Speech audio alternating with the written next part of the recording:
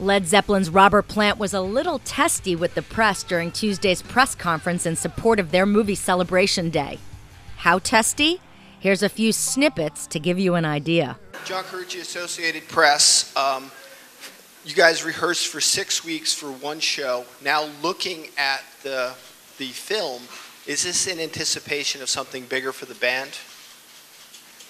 Actually, the period that we rehearsed over, it may have ran over 6 weeks or whatever, but we weren't rehearsing every day. We had a little block here and a little block over there on the run up to it.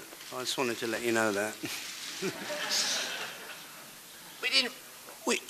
We've been thinking about all sorts of things.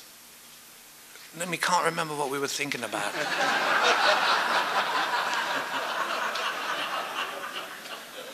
Schmuck.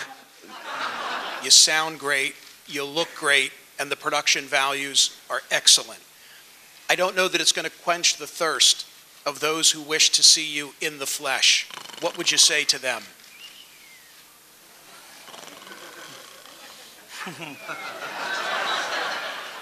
Sorry.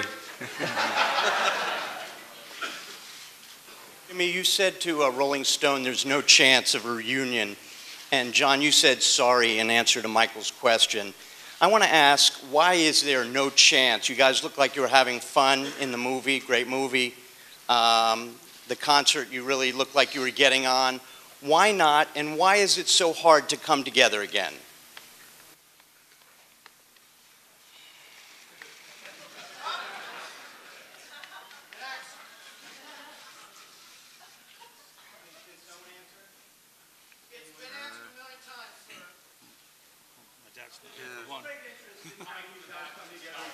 Look, let me ask this, guys. Did the fact that this show went so well, that this show was such a triumph, and to Carol's point, all the press said greatest rock concert of all time, you know, everybody was converted.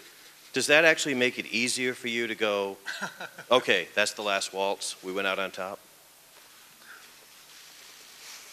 Well, look, at this time 4 years ago, we'd have been rehearsing to get to the O2. In December, it'll be 5 years since the O2. And so that's a number of years that pass in between. So it seems unlikely if there wasn't a whisper or a hint that we would get together to do something or other along, you know, but in, say, even 2 years ago or whatever. Seems pretty unlikely, doesn't it?